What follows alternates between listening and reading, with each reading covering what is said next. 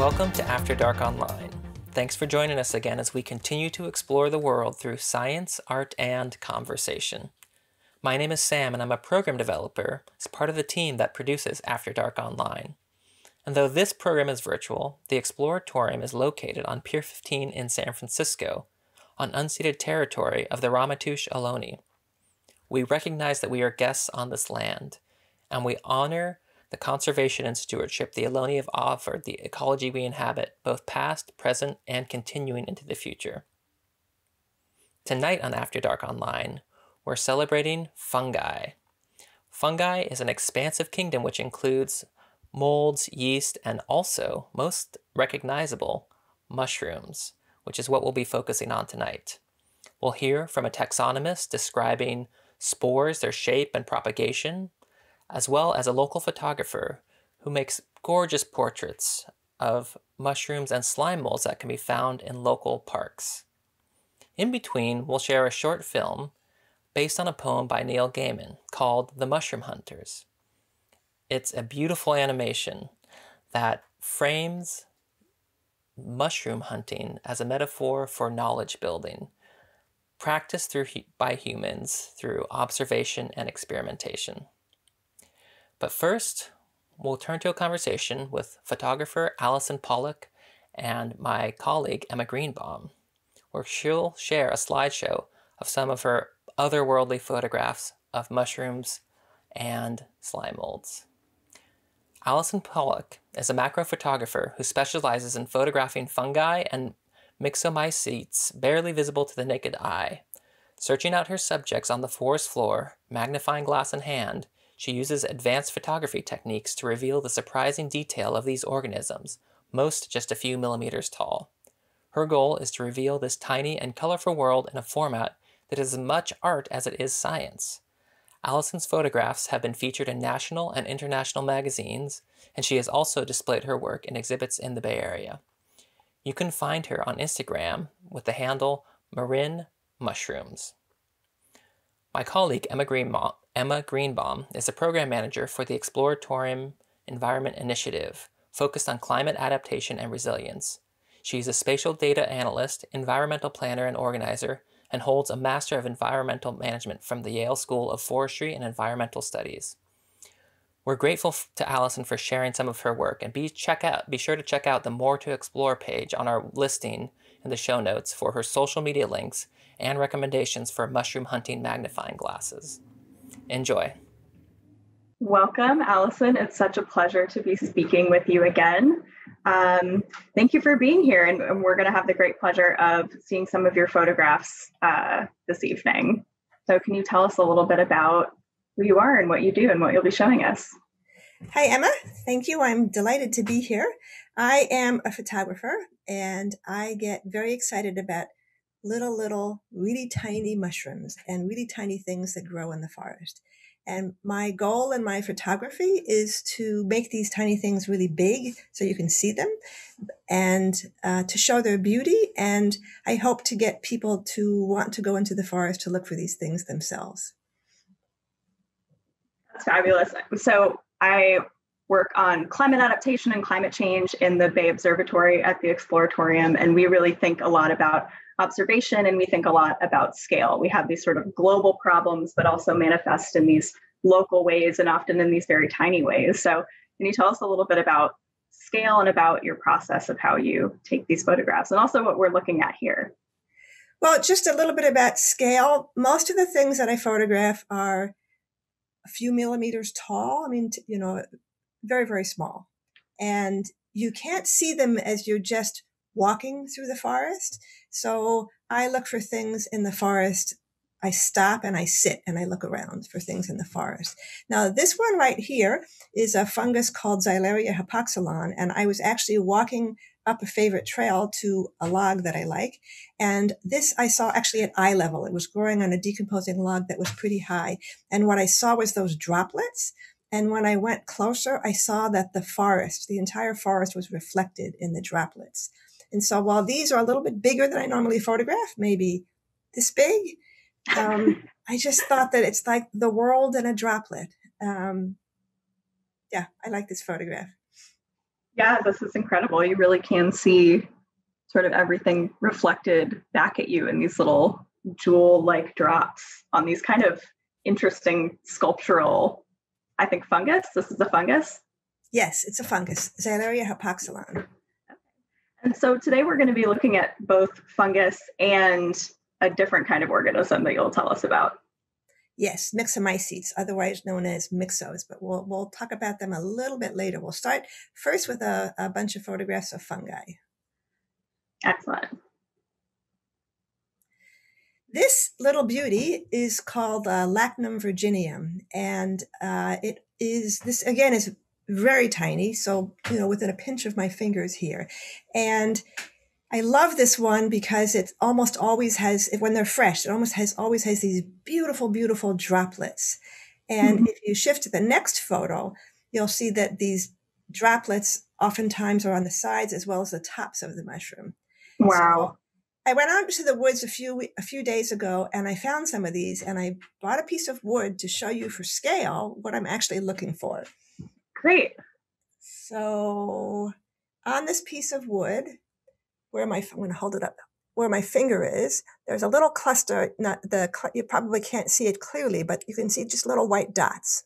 And those little white dots are the same fungus that we're looking at on the screen here. Wow, so incredibly tiny. How does one see these if you're in the forest? It seems like you'd really have to be attuned to what you're looking for. Yes, you really do have to be attuned. At the beginning, it took me a long time, but now my eyes are pretty attuned, as you say.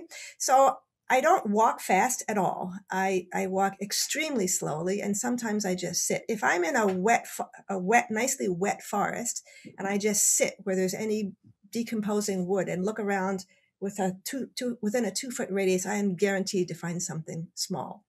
But basically, I'm looking for dots of color, like those dots on that piece of wood. And then I get closer and I pull out my favorite tool in my camera bag, which is an LED lit magnifying glass. You can get these on Amazon for about $10, and we'll have a link on the website. And so this is a 10x. It multiplies by 10 what I'm seeing. So this really helps me to see the little tiny guys. So I look for dots of color. And then I look with this, and sometimes I'm fooled and it's just ordinary mold I see, and sometimes it's something really beautiful. Many times it's something really beautiful, and then I get excited. This one always excites me. This is fairly common in the local woods. It's called Chlorosaborea. It's blue, this color blue. It can be a bit blue-green. These guys are, again, about this small, so we're talking very, very small. You can see them, if they're out there, you can see them. They're very bright blue. So you don't need a magnifying glass to see these. And these will stain the wood. So if they've been there before, you might see blue stained wood. In fact, that blue stained wood was used in the Renaissance to make wooden furniture with colors. It's a gorgeous, gorgeous, gorgeous fungus. Wow. So again, very tiny. I mean, these ones seem like they might be a little bit easier to see, but still so tiny. How did you first notice them? Well, these you can see with your naked eye. So even if you're actually walking through the forest, if you're looking at logs, you can find these. So most things I look at are on either decomposing logs or leaf litter. So decomposing logs might be on the ground, but sometimes they're pretty big, and sometimes there are decomposing logs at eye level too. So when I'm walking through the forest, I am usually looking for nicely decomposed logs or piles of wet leaf litter, and I might poke around in the piles.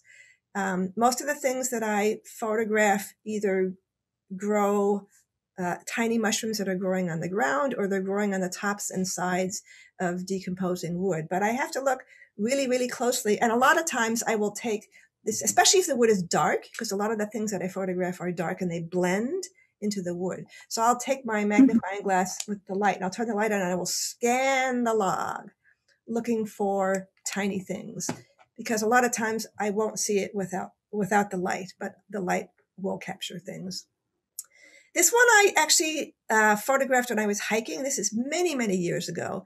I photographed it when I was hiking, not realizing how unusual it was. It's a shelf fungus, a polypore or a bracket fungus. And these blue drops are something called guttation. And guttation is not that uncommon in mushrooms. It's like the mushroom is sweating, and it tends to occur when mushrooms are growing rapidly. It's a product of how they're growing and what they're eating. And but I've never seen it in blue since then. It's just it's like glass sculptures there. It's not a great shot photographically, but that blue color is just so gorgeous. This one I found in Redwood Regional Park in Oakland, and it is called Hygrosepi flavofolia. Hygrosepi is a class of mushrooms called waxy caps, and you can see why the caps they tend to be shiny, sometimes a little bit viscid. And this one I saw, and at first I saw it from the back side, and all I saw was one mushroom. And I used my phone to look underneath the other side to see what the gills were, and I saw that there were two more mushrooms. So I spent about an hour cleaning this mushroom before I photographed it, because the top is slimy, so it attracts all kinds of dirt. I carry tweezers and tiny paintbrushes with me, so I spend a lot of time preparing my specimens and cleaning the background so I can get as pretty a shot as possible. And then it turned out, when I posted this, somebody said, "Do you realize what you have here?" So it turns out that this is an extremely rare fungus. It's actually on the endangered list. And only a handful of recordings have been made of this fungus. This one is a really fun one. Kids love this one. Its common name is earpick fungus, and it grows on pine cones. In our area, it's mostly growing on Doug fir cones, but the cones are small, and the fungus is, again, pretty small. So the fungus itself is maybe about this big. And we have two views here. The left side is a side view. The top is crinkly and hairy. And then I just angled the cone a little bit so I could get a photograph of the what they call teeth. It's a toothed fungus. These things are so, so, so beautiful. So if you see pine cones, look carefully at them, because they might have tiny fungi on them. This is a eucalyptus seed pod. So eucalyptus seed pods are about this big. And my friend Debbie found these in Tilden Regional Park. And she took some home and kept them moist. And they started growing these little tiny orange cups. In the mushroom kingdom, there's a phylum called MYXOMYCETE, which are cup fungi. And most of the fungi I photograph are these tiny MYXOMYCETE. And these are called Rutstroemia, something like that. And it's amazing to me that you'll have dozens of these growing on a little tiny eucalyptus seed pod. So you can actually if you find something in the forest, you can take it home and grow it at home? Yes. So the things I take home from the forest tend to be the size of a dime or less.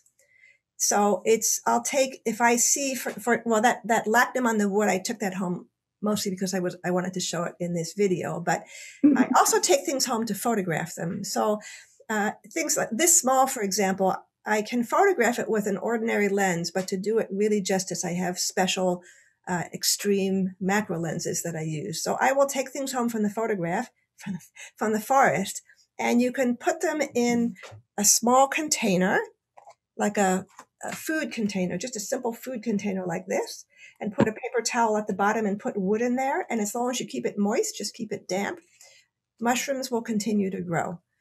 And sometimes you find new ones. So sometimes I take home a piece of wood from the forest because I want to photograph something on it, and I'll put it in this is called a moist chamber. And some number of days later, I'll have a different fungus on there. This is another waxy cap. I put this one in. It's actually rather large for what I photograph. This one tends to be about this big, so it's pretty big. But they are in glorious colors, bright red, bright orange, bright yellow. Typically in January, I see them a lot in redwood forests, normally in January, not sure about this year, but they're brightly colored and really pretty.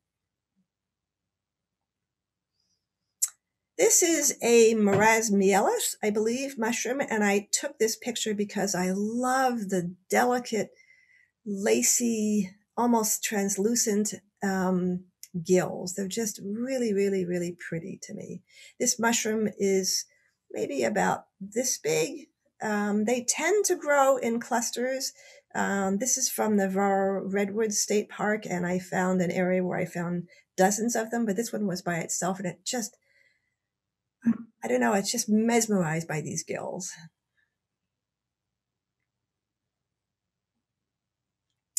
This one is, the common name here is eyelash cup fungus, and you can see why it's called eyelash cup fungus. Yep. They're fairly small, but you can see them with the naked eye. They're, each one of these is maybe this big, about my usual size. They're fairly small. They can grow in clusters, so you can see them. They tend to be bright orange. Sometimes they're red. They're really, really, really pretty. This is another one where I spent probably half an hour cleaning out the insides of the mushroom so I could portray it in its most beautiful way. I really love how, since you're looking at decomposed wood and wet leaves, it's always sort of this rich black background with these beautiful colors or these kind of crisp whites. Really beautiful. Thank you. Okay, we're actually leaving the United States now, and I put in a few photos from journeys to other countries. This was taken in the Manu. It's a national preserve in the Amazon in Peru. And I think these are marasmiellus, but I'm not sure. But I actually call them bunt pan mushrooms because they look just like bunt pans. For those who don't know them, those are a type of cake pan, but they completely look like tiny bunt pans to me. This mushroom is a mycena, and this one I found in the highlands in Colombia last year. And what struck me about this mushroom and really drew me to it is the gills are something called marginate. The color at the bottom of the gills is a darker orange than the rest of the gills. And I just think that is incredibly beautiful. Mycena are very, very common, but this one I don't think we have here in California. But we do have mycena in California that do have gills with different colors on the bottom. So you are capturing this very fine detail on these already incredibly tiny things. What is your process for capturing these photos? So that's a good question. A lot of people think that when they see my photos, I just set up my camera and I snap a shot. Well, it's a lot more complicated than that. I use a process called focus stacking. So when you take a photograph of things as tiny as I photograph, the depth of field is really, really thin. And by depth of field, I'm referring to the portion of the image that's in focus. So if I shot just one picture of this mushroom, you might only see a tiny bit of the stem in focus or a tiny bit of the cap. So in focus stacking, what happens is I take a series of photos from the front to the back of my mushroom or myxo, whatever it is I'm photographing. And I move the camera a tiny, tiny, tiny bit for each shot. And so for this one, I might have had maybe 30 or 40 shots. For some of my other things that are even smaller, I might have hundreds of shots. So the higher the magnification, the smaller the depth of field. So I have all of these images that are stacked is the terminology. And then there's specialized software that combines all of the in-focus parts of each image into a single composite image. It's magical. The first time I did that and the composite image showed up on my screen, I just about jumped out of my chair. It's just amazing. So the next photo is also from the jungle of Peru. This one, sorry, it's from Colombia. This one's called a cocaina, and this was in a hot and steamy jungle in Colombia. And I thought it was really beautiful. It's common there, but when I knelt down to get my camera gear and I looked underneath the mushroom, I saw that little bit of light there, and it was the light shining through some of the trees in the jungle, just lighting the base of the mushroom. And I quickly got my camera gear ready to take a stack of photos, and I managed to do that and still keep that light in there. It was all the more challenging here because in that jungle there were a lot of army ants, which can be very nasty, and they were swarming all over, and I'm desperately trying not to have them climb on top of me while I'm taking this photograph.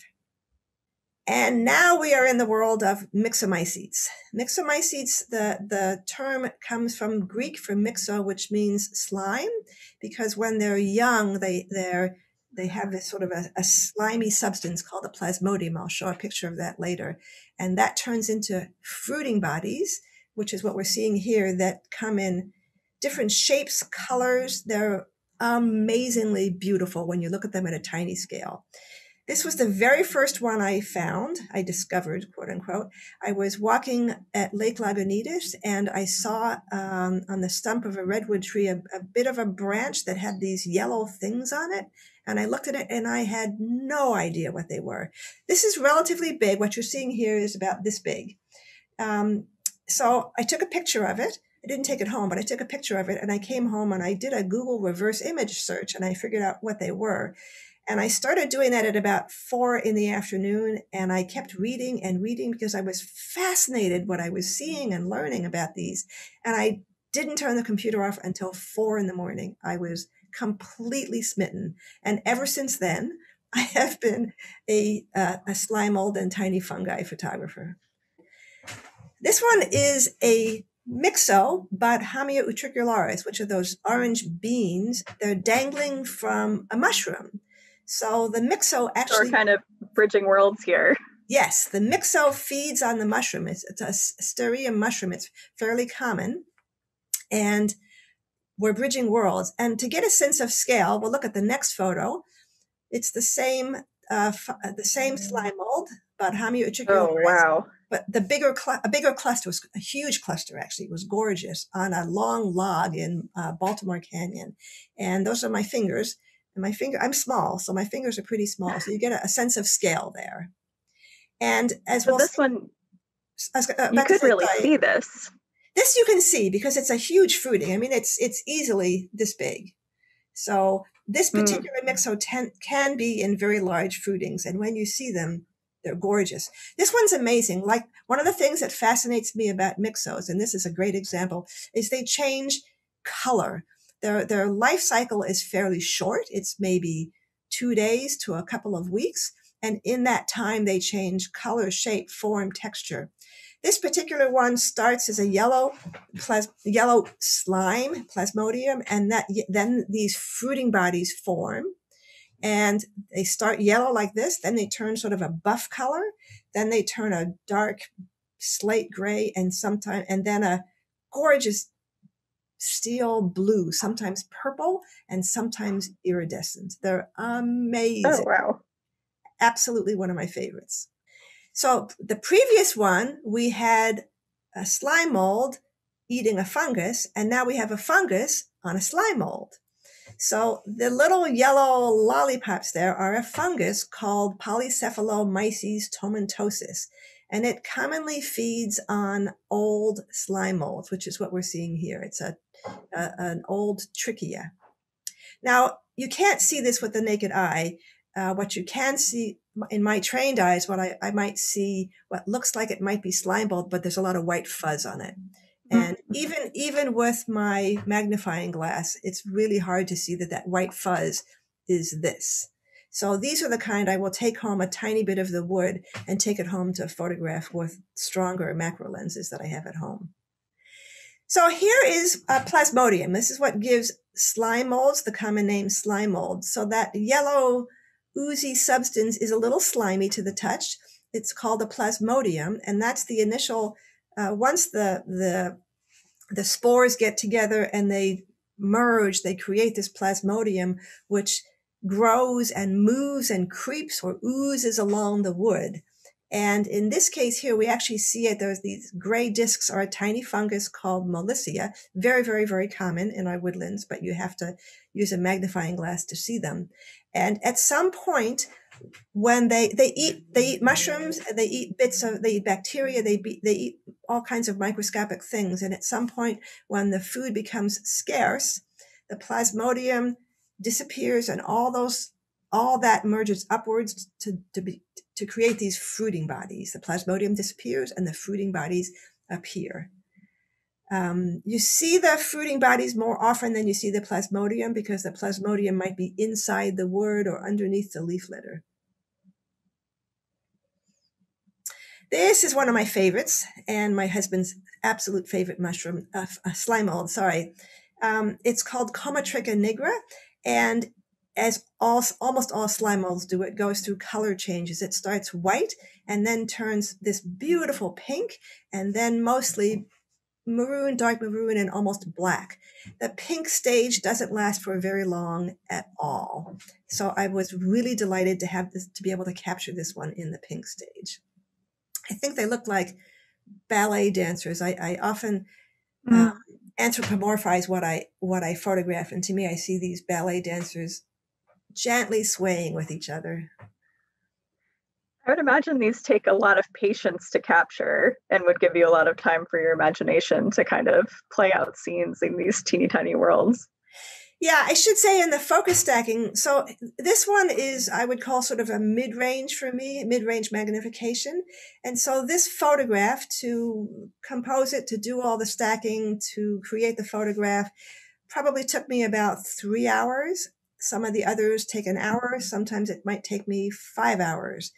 I have four different kinds of macro lenses. 2 I use in the woods and 2 I use at home. And for photographing at this level of magnification, I can't turn my focus ring in small enough steps with just my fingers. So I actually have an automated rail that moves my camera in microns, which a micron is 1,000th of a millimeter. It moves the camera in numbers of microns of steps, very, very, very tiny steps. This is one of my personal favorites. I love the color. I love the combination of the green and the orange, and I especially love the stalks on here. They look like glass sculptures. Absolute beauties. You can see these with the naked eye in the forest when they're this color. They're very, very bright. They can be orange, almost red, peach, yellow. It's called Trichia decipiens. It's just, to me, this is like a work of art. This one is called Criberia cancellata. Very, very difficult to find in the forest because it's always on wood, almost always on dark, decomposing wood. And so it's really hard to see. And so to find these, let's pretend this is a piece of wood. I might pick up the wood and I have to roll the wood and then look at it with my light because I'll catch it on the edge. If you look straight on, you're not likely to see it. So I've learned to roll the wood and look with my light. Most slime molds are pretty hard to identify to species with the photograph, but this one you can. You need microscopy to determine, but this one you can. It's the only one of its genus that has these wire, what I call cages, and the spores are inside that wire cage. You can still see some spores in there. So as the myxos mature, they have this outer shell called a peridium, which holds up the spores. The outer shell dries out and reveals the spores within, and then the wind disperses the spores. This one is the first photograph that I did of a single slime mold. I probably spent 40 hours getting this photograph together. And what absolutely astonished me when I did this was the level of detail that can be seen. This is 1 millimeter tall, so you almost have to squish your fingers together. I was amazed to see this crystal-like structure on the top, which is called the sporocarp. Those are actually lime crystals. This is this species is Didymium squamulosum. Tricky for me to pronounce. It's amazing to me the level of detail on these tiny, tiny, tiny, tiny things. This is another favorite. Also very common, probably the most common mixo in our local woods. You can see it because it grows in big clusters like this.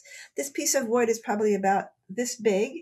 And sometimes it can be along an entire log. It's really amazing. It's called, the common name is coral slime mold because it does indeed look like sea coral.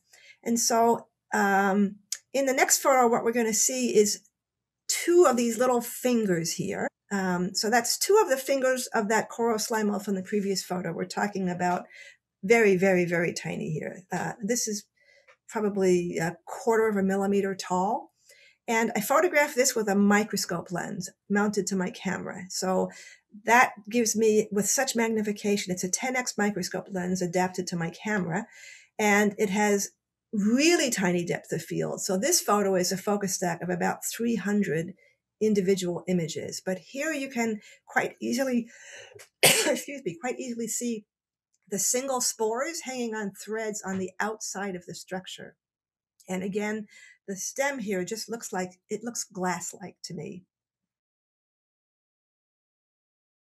This is one of my favorites. This is from Alaska last summer. I believe this is Didymium squamosum again, but I'm not for sure. I would have to do microscopy. But I just love the image of them playing and marching. It kind of looks a little bit to me like lemmings going to the edge of this, going to the sea.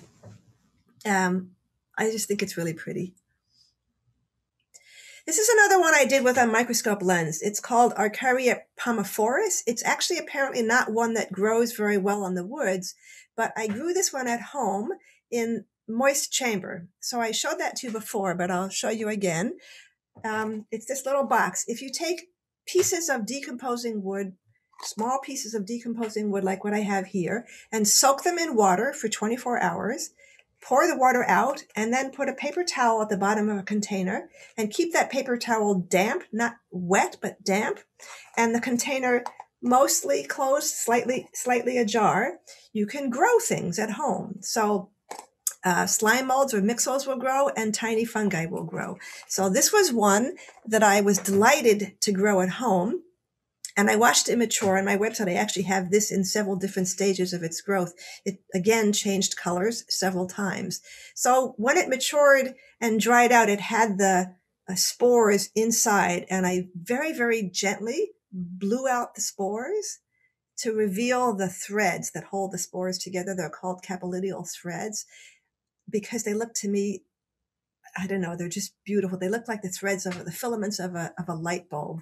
This is another one where I think it's nature as art. These are a genus called Lamproderma. Most of the Lamproderma species are iridescent, and I love the iridescence. I didn't actually grow these, nor did I find them, but somebody sent me a question on Instagram and asked me what they were, and I said, they're Lamproderma. Can you send them to me? And he was a biologist, so he did. He sent them to me in a test tube. And another thing I should say about mixos, mushrooms will shrivel and wrinkle when they dry out, but mixos will retain their shape when they dry. So these things that I photographed probably 6 months ago still look exactly like this today. But they're absolutely gorgeous.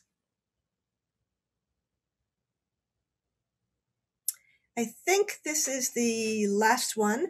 This is Physarum album, which I also grew in a moist chamber at home. And again, they go through color changes. The fruiting body starts white, and then it turns pink, and then it turns a beautiful blue.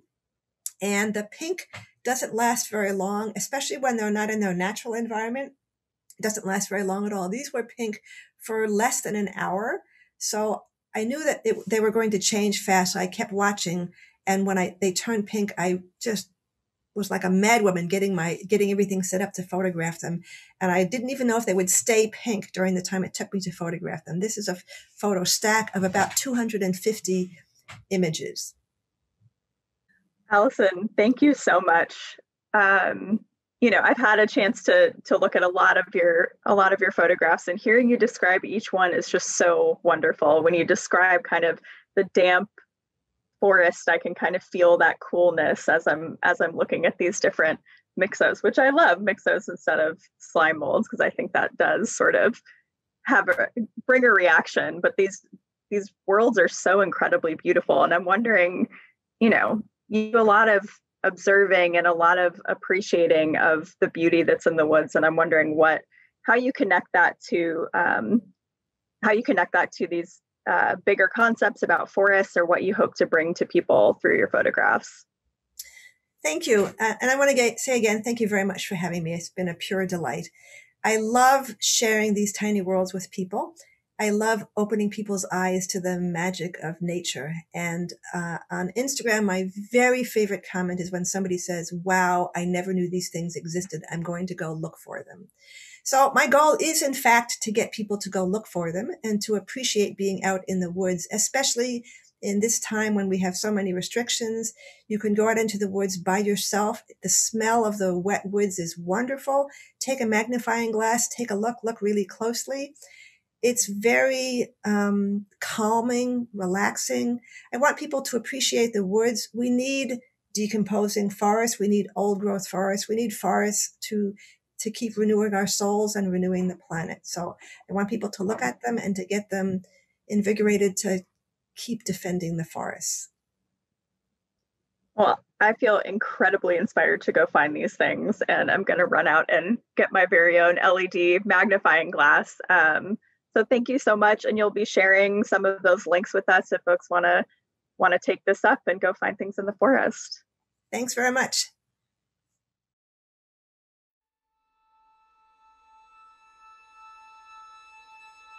The Mushroom Hunters by Neil Gaiman.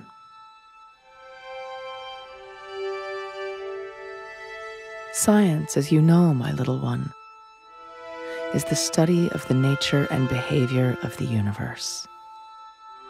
It's based on observation, on experiment and measurement, and the formulation of laws to describe the facts revealed.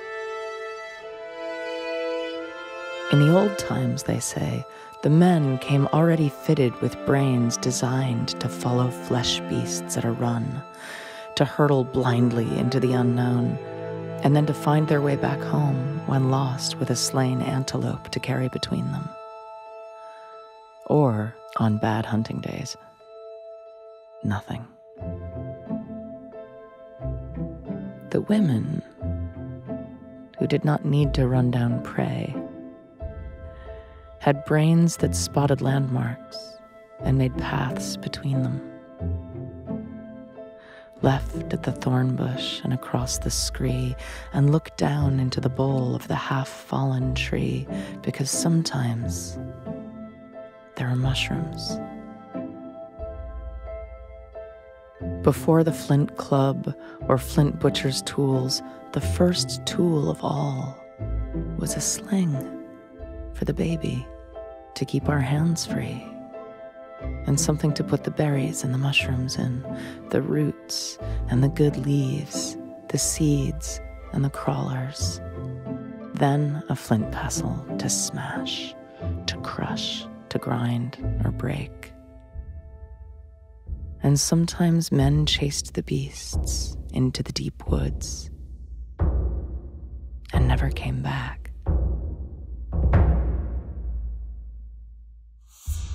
Some mushrooms will kill you, while some will show you gods. And some will feed the hunger in our bellies. Identify. Others will kill us if we eat them raw, and kill us again if we cook them once. But if we boil them up in spring water and pour the water away, and then boil them once more and pour the water away, only then can we eat them safely. Observe.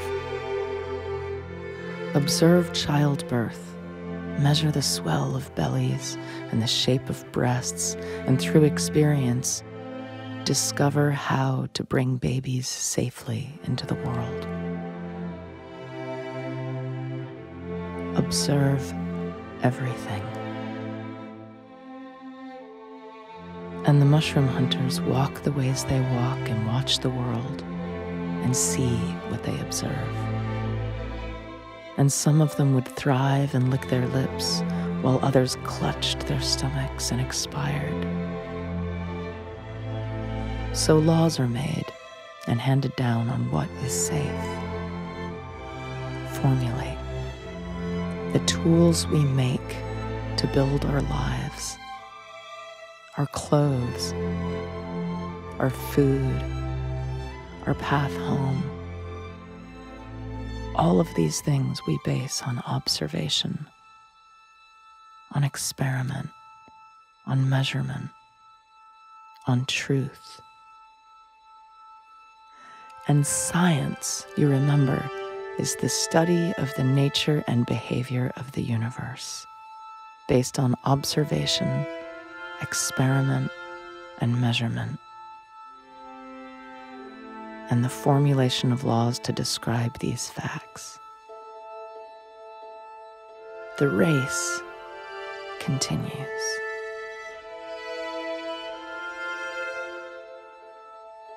An early scientist drew beasts upon the walls of caves to show her children, now all fat on mushrooms and on berries, what would be safe to hunt. The men go running on after beasts. The scientists walk more slowly, over to the brow of the hill, and down to the water's edge and past the place where the red clay runs. They are carrying their babies in the slings they made, freeing their hands to pick the mushrooms.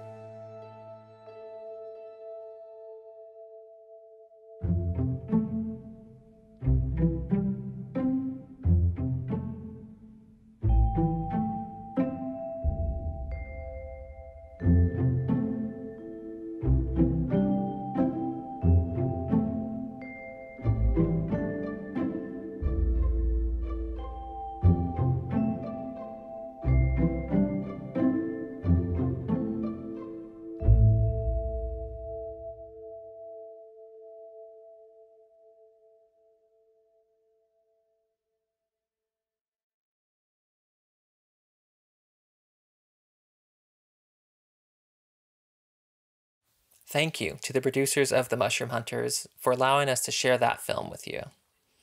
Now, we'll turn to a scientific lens on mushrooms, specifically spores, with Dr. Elsa Fellinga.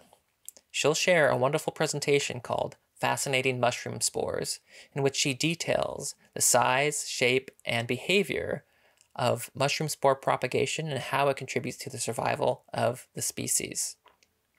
Dr. Elsa Fellinga is a mycologist who is interested in naming and classifying mushroom species in California and beyond, especially parasol mushrooms.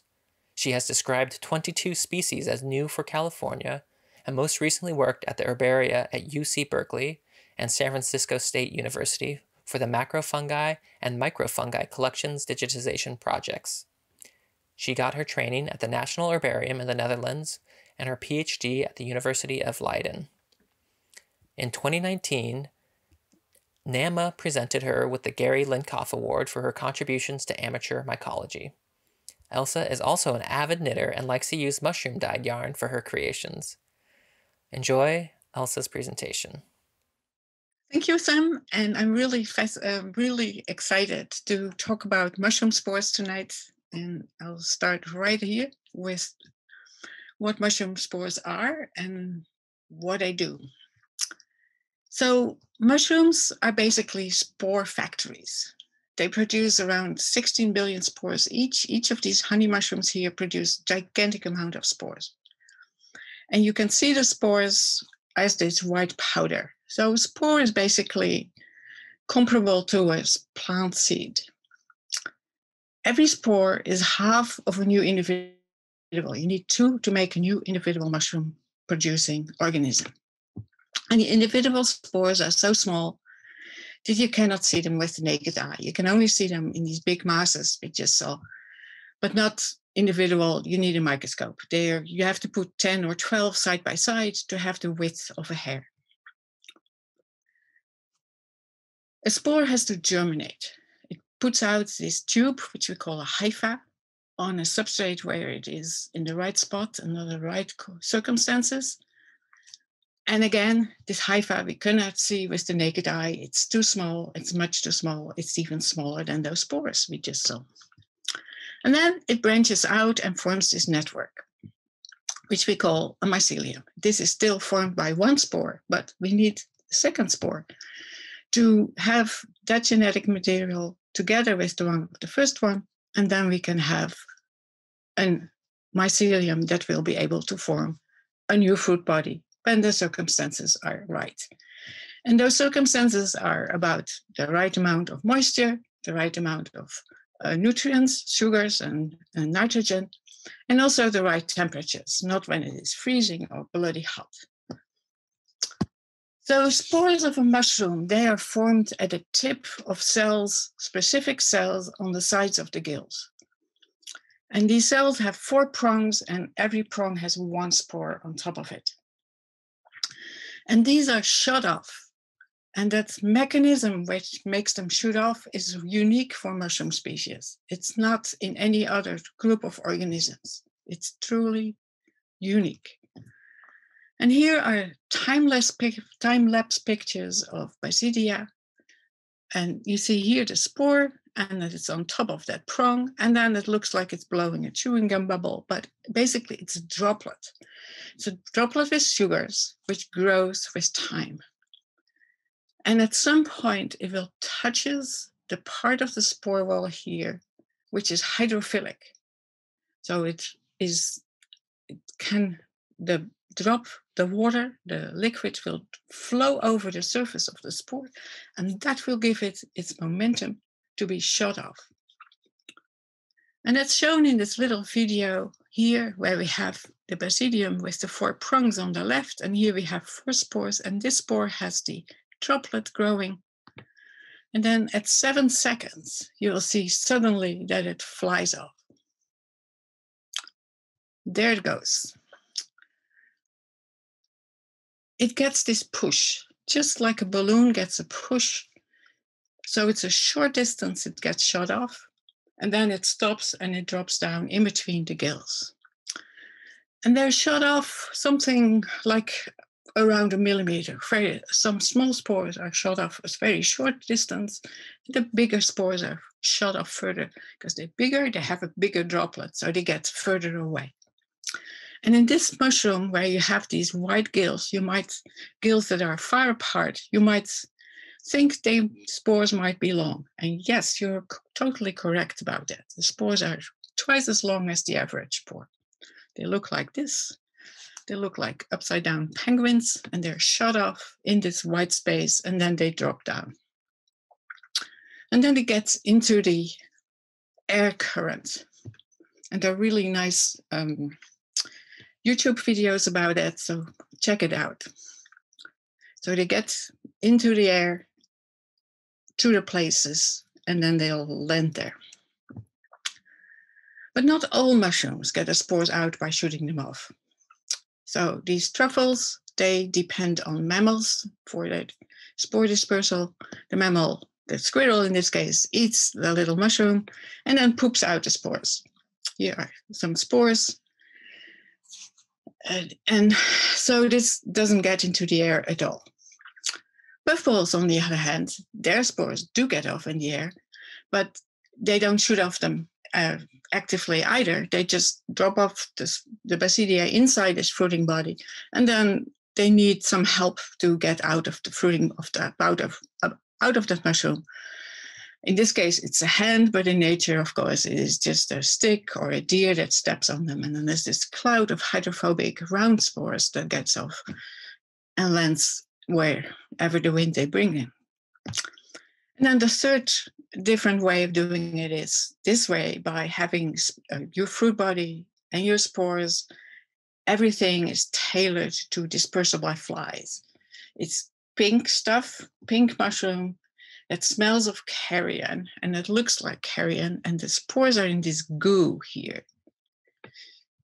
And the flies come and gobble it up, get it on their bodies, fly off, disperse the spores, and at the end of the day, you have this naked fruit body, all the spores are gone. So we might think about whether there are other ways the spores are adapted to the environment, and how do they get to the place they want to be? Are they big? Are they really tailored to be in the air and being exposed to UV light, for instance? So all these questions we'll address now. So we have to start out with thinking about spores. Spores do come in many different sizes, shapes, and colors, but most, however, are just boring to look at. They all have the same kind of shape, same kind of sizes. That's between 7 and 10 micrometers long. They're colorless and they're thin-walled. But there are also ones that are really exciting to look at, non-boring spores. Like on the left, these one with facets. They look a little like strange boxes. They're three-dimensional weird things. On the right, there are these winged spores of Gauteria. So they're quite different than the white spores, boring spores we just saw. And then there are spores that are looking white, but are a little bit more exciting because they have an ornamentation that is visible when you put them in an iodine solution. So they react to that. It's a kind of a sugar component to the spore wall, which turns blue in iodine. So it's visible under the microscope. And then when you put those spores under a scanning electron microscope, you can even see that ornamentation much better. So you can see ridges and warts and whatnot. Really fascinating. Function, we'll come to that a bit later. So keep in mind, most spores are boring, no ornamentation, no colors, and thin-walled, but there are loads of exceptions. You can also ask about size. Do small fruit bodies always have small spores and large fruit bodies large spores? Having large spores is, of course, an advantage because you can give them more luggage for the way to the place they want to be. But it comes at a cost. You have to put all that luggage into the spore. And a small fruit body probably doesn't have the resources to do so. So in this group of mushrooms, these are two closely related species. And yes, these smaller fruit bodies have small spores, and these bigger ones, big fruit bodies, have much bigger spores, which are thick-walled. And on top, they have a thin spot in the spore wall where they can germinate. And these spores are drawn by the same size, the same scale. That's what I should say. So in some groups, yes, definitely large fruit bodies make larger spores than small ones. But it's nature, so there are always exceptions to every trend we can come up with. And when we're talking about fruit bodies and those big spores, we also want to know is there a correlation between fruit body size and the way they get their nutrients, especially their sugars, their carbs? And for this, you have to be aware that there are different ways that mushroom species get their sugars. So the ectomycorrhizal species, they get their sugars from a tree in exchange for nitrogen, water, and sometimes other minerals or metal ions. And this is a real quid pro quo. So the fungus brings water and especially nitrogen and gets sugars back from the tree. And this is a relationship which is mutually beneficial, but also obligatory. So they cannot live without each other. So this bolete, for instance, lives with the Sitka spruce. And that's not only boletes, these porcini, but also chanterelles, lots of amanita species, and lots of many other things, other species. They can only live in relationship with trees. And they definitely often make really large fruit bodies. This is a gigantic bolete, shown by a colleague of mine in a point race. And then on the other hand, other side of the we have those species that break down plant material. They decomposing, we call them saprotrophic. They live of dead material. And they break down that material to get to their sugars. The ectomycorrhizal species have lost that ability. They cannot do that anymore. And it appears that indeed, many of them make only small fruit bodies. This is again on Sitka spruce needles, this little mushroom, very small fruit bodies. And you can see carpets of them on the forest floor. You can see carpets of all these small mushrooms. And you can mostly count on them that most of them, they are decomposing. Most saprotrophic species do have small fruit bodies. But of course, there are exceptions. And one of exceptions is this giant microsomy with a big head is what microsomy means. This is a tropical species. This is a colleague, Matt Smith, who triumphantly shows this big mushroom in Florida. And this is really a big question from how is it possible that they can make these gigantic fruit bodies? How can they mobilize so many nutrients to make this? That's an open question. But in general, yes, ectomycorrhizal fruit bodies are larger than those of saprotrophic fungi. But there are both exceptions on both sides, which are the interesting ones, I think. But yeah, and they have also bigger spores. The bigger the fruit body, the bigger the spores. So the next question we want to ask is, well, how far do the spores get? Where do they land? And is there any correlation between spore shape and where they end up? As you can see here, most spores do not get that far, because here all this white stuff is spores, and they're on the fruit bodies, they're on the soil, and they don't stay long. You come a week later, you won't see them anymore. And they don't germinate, all of them. But some spores can get really far away. They have been doing that. You can catch them 1,000 kilometers from where they started.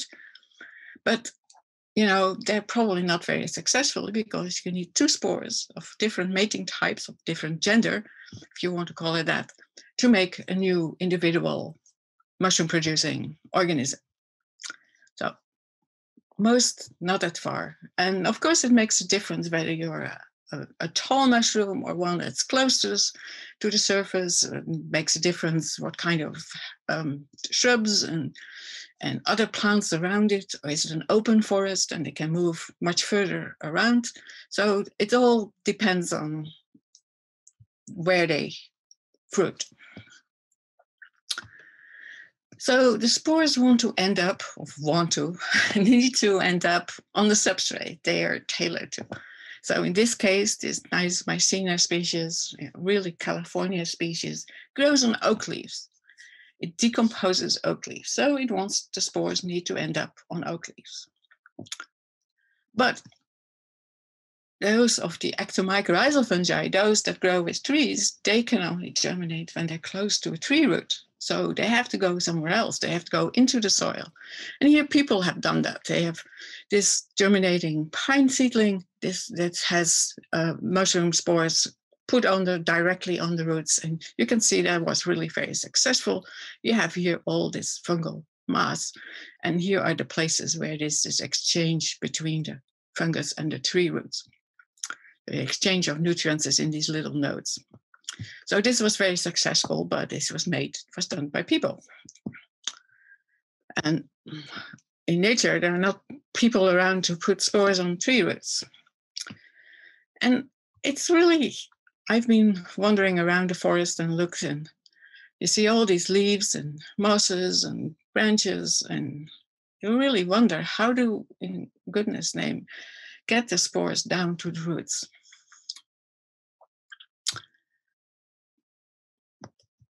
And soil is basically a black box. We don't really know what's going on there because it's hard to study and hard to look at individual spore going down because the spore is so small that you cannot see it.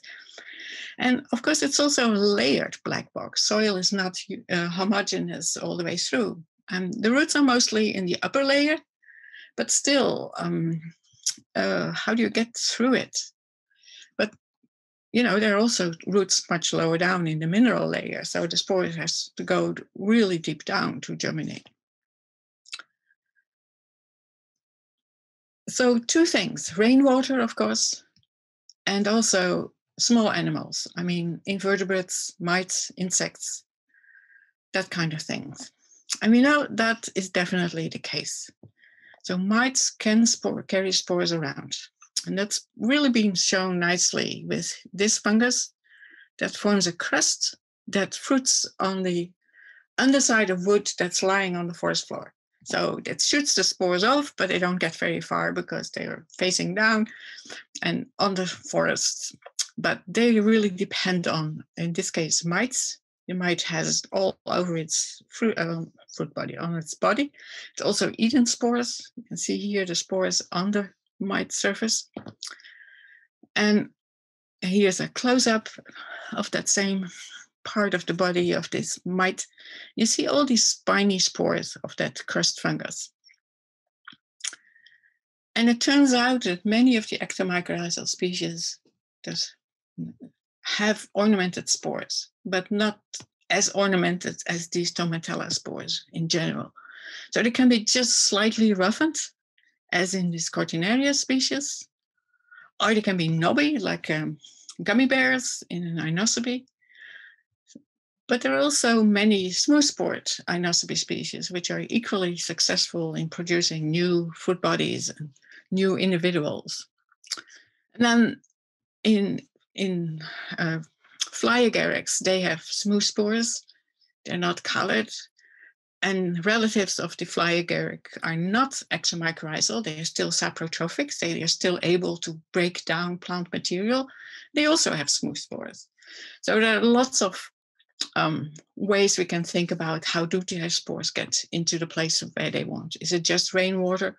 Are there other things going on? And then another puzzle for me is these dead man's foot spores that are spiny, yes. But these things, they fruit in the middle of summer, August, September, when it's bone dry. There's no water. There's no insect activity either that I can see, but still they're very successful. And these spores are hydrophobic as well. So you can only see these when you put some detergent with your medium. Of course, there are saprotrophic species with rough spores, though most have smooth spores, but there are also always exceptions. That's basically the general, what you can see. You can come up with trends, but exceptions are always there. So the next thing is, of course, spore color.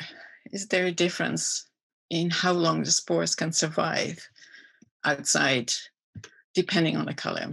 So most spores are, of course, colorless, white in mass, but colorless. But also many colored spores. So like this one is a rust gill, yellow-brown, rusty brown spores, dark purple-brown spores. There are even dark blue spores. And there are also a lot of normal dark brown spores. And melanin is key here. Melanin is this substance that many different kinds of organisms have. And it's really, it is a protection against radiation, UV light, in particular, cold and drought. The spores that are colored really survive that much better and longer than spores that lack the melanin in the spore wall. And melanin can in these agaricus species, it makes up something like 30% of the weight of the spore wall. So, but it's expensive to make. It's expensive, but it is also a good protection. So it is this trade-off with what you want in life. Though they don't have a real choice, but that's what it is about. And melanin is also really helpful in the spore walls of dung fungi, of course, because dung fungi, they grow on the dung, the spores get dispersed, they get on the grass, and then they're eaten by the cow, go through all these 4 stomachs the cow has with different enzymes, different acidity. They have to survive that. And then they're pooped out on the non-digested parts of the grass, and then they can form a new fruit body. But yeah, these are really thick-walled and really dark. And then they also have that little light spot where they can germinate. So a thinner spot with a plug probably.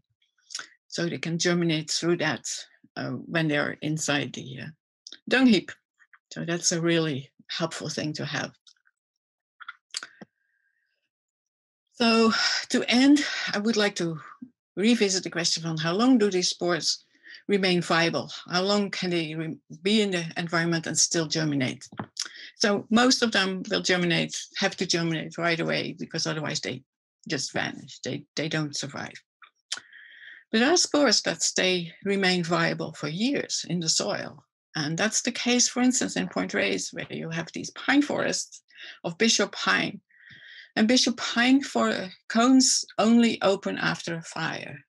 So the spores of these false truffles, which are not really very thick-walled or look very durable, they remain in the soil for years, waiting for these fire events when there is this massive amount of seeds coming. And then the seeds and the spores are together, and then they can both germinate and form new pine trees. As you can see here, this whole mass of pine trees that came up after the 1995 fire. So these are 20 years old or so, suffering, but they came up after the fire because of the waiting spores for them. So many, many years they can remain in the soil and remain viable. With that, I hope I've given you a lot of information, but I hope that in particular, you will look at mushrooms with different eyes. So when you see things like this, you'll say, oh, these are big fruit bodies. They're probably actomycorrhizal. Yes, correct. They probably have ornamented spores. Yes, that's also correct. And these russulas, how do they get their spores around? So I hope you will look at these things in a new way. And I want to thank you for staying with me and wishing you happy wanderings in the woods. Well, thank you, Elsa, for sharing your research and your passion. And thank you for continuing to learn with us. We hope you have a great evening, and join us back again next week for After Dark Online.